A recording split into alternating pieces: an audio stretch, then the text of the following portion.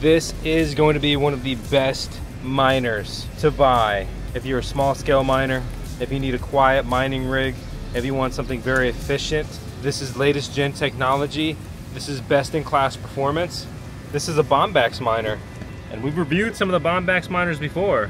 We have the incredible opportunity to review this now.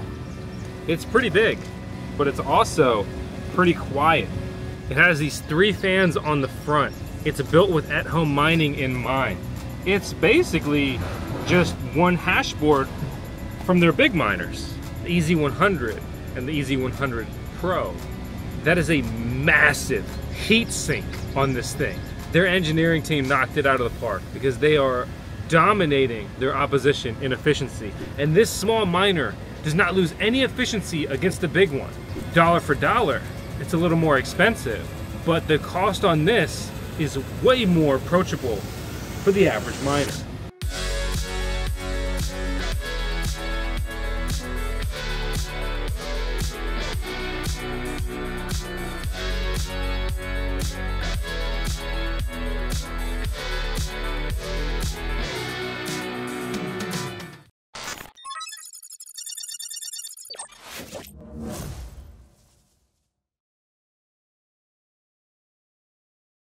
This, wait to hear this, is the Bombax EZ100C, also known as the Cozy Edition. I'm Vosk, what's up? You're on the VoskCoin mining farm, or you're watching the VoskCoin YouTube channel. We're out here on the VoskCoin mining farm. I'm gonna deploy this thing in here. Normally I wouldn't deploy a miner like this in an environment like this, but it's incredibly hot out here in Virginia right now. It's about 100 degrees every day. So I need to make sure that this is in a nice and cool area, somewhere that's not going to get heat soaked. This is a very powerful and efficient for what it is. Mining rig is very profitable, and it needs to be firing on all cylinders, or I guess all ASIC chips. So let's hook this thing up. It's an application-specific integrated circuit miner. It's a purpose-built machine. All it does is mine one cryptocurrency algorithm. Actually, this one mines 3 algorithms: ETC hash, ETH hash, as well as ETC plus ZIL, and that's going to be the kicker. That's the most profitable place for miners like this to be. Integrated power supply here. We see we have a C13, C14 style connection, on-off power button there. Ethernet port, that's pretty typical what you'd expect. And with an integrated power supply like this, which it doesn't say, and they should definitely, you know, etch this on there. I think it's so cool. Like, this is etched, that's not a sticker. I love that. I think that's so cool. But one thing that this miner is sorely lacking, right? We've looked at every angle of this device. Wow, that is really hot, the black. Wow, goodbye, finger skin. Ow! I burned my hand! It does not specify if you need to be on 200 voltage plus. I'm gonna contact them and get absolute clarity on this, but you should assume with something like this that you need 200 voltage plus, right? So you can do that with both legs of single phase and so on. Watch our beginner's guide on electricity for mining, or our 1-hour fully immersive video on how to get started mining. But bottom line is, no big deal. Already got all that electric set up, so let's plug this thing in the pod.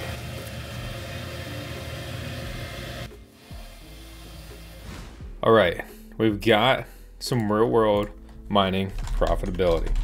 So I'm remoting into the mining farm, and I'm remoting into this specific mining device, right? You need to learn how to find your devices if you don't know how to do that. I'm on DHCP, which is your standard internet configuration. Basically, you plug a new computer in, whether that's a laptop, your phone connects to Wi-Fi, or a mining rig. And then it generates a random, but assigned to it from then on, IP address. I log into my router, or you can use an IP scanner and get that info. Brings you to this page. Username, admin. Password, admin. Normally when it comes to this stuff, you're punching in admin and root and stuff until you figure it out, or you can just Google it, or you can watch our videos. So when you log in, this is where it takes you. You really want to see the status page. I wish they would make the status page the default. So now I'm on the status page. We can see my uptime here, which doesn't seem to be accurate, but let's look at our hash rate, right? It's reporting that we are doing 4,060 mega hash a second on average. So that is 260 mega hash a second better than what their listing shows, right? We are performing above what this was advertised to do. That's great.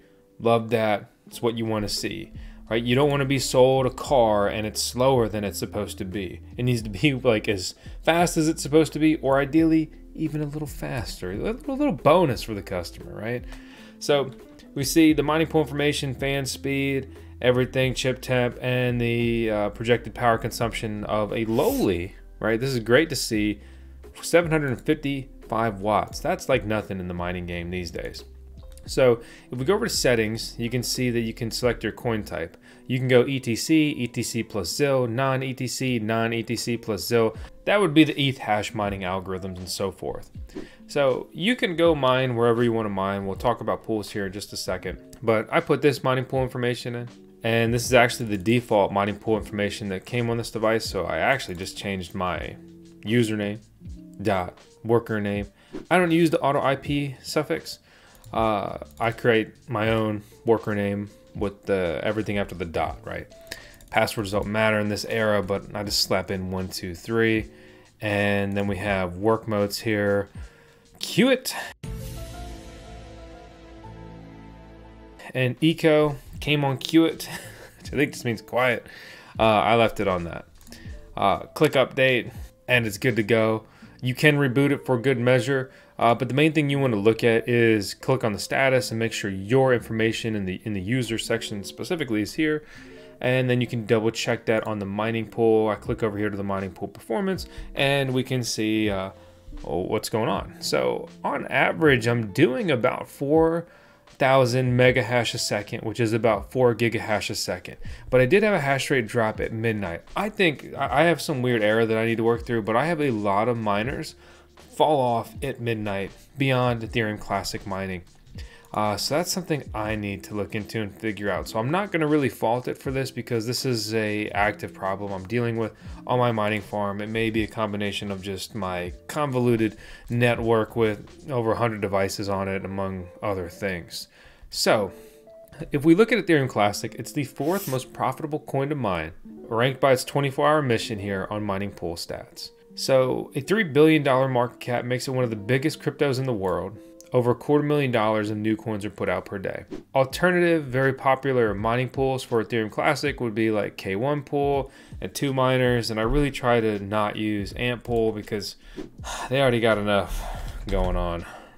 I have an E9 Pro on 2 miners, and just for reference and example, you can see that I've got about 4 gigahash of mining power, which is a very similar hash rate, right, to the EZ100C. But it's using more than 3 times the power consumption to be able to do this. Taking this from a profitable mining rig to barely profitable, if not like just treading water on the actual mining profitability and returns. To be very clear, that's on the Bitmain Antminer E9 Pro ASIC miner. We look at the revenue for the EZ100C. We've got 1 full day of mining profits. With that, we earned 0.3 ETC and about 97 ZIL. That equates to $6.21. That is like almost the exact same, okay, as the earnings on 2 miners with the E9 Pro. But again, our associated electricity bill for this miner is literally like 1/3 of the E9 Pro. Furthermore, we're dual mining ZIL. So we get a bonus $1.50 of mining profits on top. So this thing is incredibly more efficient and more profitable because you cannot dual mine with the E9 Pro miner. At a 10 cent per kilowatt hour electricity rate, this would cost you about $1.82 a day to run. So to put that into perspective, the ZIL that I'm mining almost entirely accounts for my electricity bill, which means that I am profiting over $6 per day on this miner at a good residential electricity rate. This is a very profitable, quiet, and just what seems to be long-term viable mining rig. These results are nothing short of impressive as far as I'm concerned. So huge shout out to Bombax for giving us the opportunity to review this device. And it is just still so funny that they have dubbed it the Cozy Edition and literally etched Cozy into the side. So what really stands out for this device is the 0.20 joules a mega hash. This is best in class efficiency for Ethereum Classic miner. It is multiple magnitudes better than all of their competition. They came out of the woodwork with the best device for ETC mining. And they also mine other coins, which their tickers are outlined right here. We're focused on the 2 big coins to mine with this, but there are absolutely some profitable alternatives here in the mix as well. You're welcome to pursue an order directly through Bombax.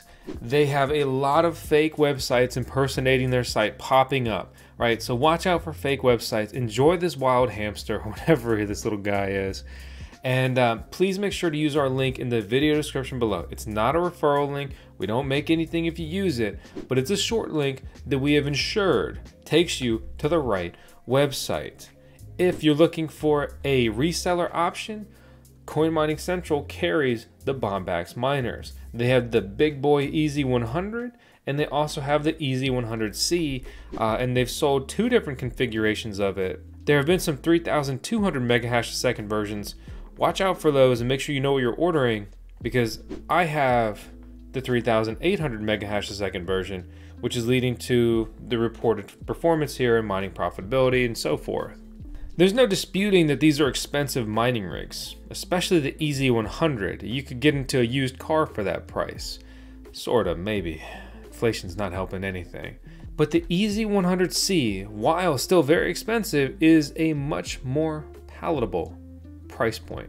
And the bottom line is you're paying a premium for that best-in-class efficiency, right? We're talking magnitudes better than their competition, which means that it will earn more than it burns compared to their competitor mining rigs for longer. The coin can go down further in price and it will still be above water, because at the end of the day, if you're not earning much more than you're burning in electricity mining, mining just doesn't really make sense, right? At that point, if you're mining $1 of coins per day, but it's costing you $2 to do it, you should just spend $2 in buying the coin. But if you're mining $3 a day in coin and it's costing you $1 or $2 a day, you're coming out ahead. And the whole benefit and end game of mining, other than having fun, supporting the network, unique business tax advantages, right? Consult a professional, right? But these are expenses, these are investments, these are assets for my business, as opposed to just sitting in a coin and you're going to be responsible for capital gain, or at best, worst case, it's a tax loss harvesting scenario. Point here being is mining has unique advantages, but the end game is to pay off the device and it still earns more than it burns. And pay off, I'm meaning like I recoup my initial investment in this device, right? And then it's, you know, like inspired by the good old fiat US dollar governments. It's a money printing machine. So I want these miners to go burr. I want this subscribe button to go burr too. So thanks for watching. You're on the VoskCoin YouTube channel. I'm Vosk. This is Tails, our CMO, our Chief Mining Officer. And let me know down in the comments below your thoughts, your questions, your concerns with this mining rig. I'll see you on the next one. Thanks again.